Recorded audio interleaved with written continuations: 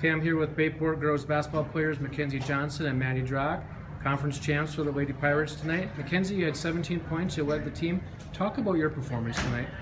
Well, I think we played really well as a team first off, and we know that Schwabano is a really tough team, so we all had to put input and stuff, and I couldn't have done it without Maddie setting picks for me to shoot the threes or for Emma to screen away so I could drive to the hoop, so I really give a lot of credit out to them. Now, you had a 21-point lead and they had like a 13-0 run. Did you get nervous at all? Oh yeah, really nervous, especially at the end also when the free throws weren't going in, but that's something we all have to work on, and I'm just glad we came back strong and didn't give up. Now, Maddie, you were about 2 years old the last time you won a conference championship, so just talk about what that means for the team. It means a lot to us, honestly. It's been 14 years. I got that down now.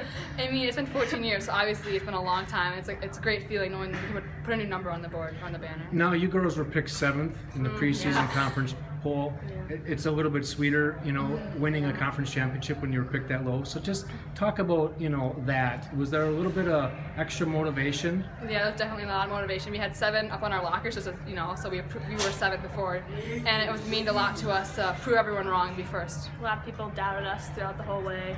A lot of teams thought they should be up there, but really we just fought our way through and came to the top. Congratulations. Thank you.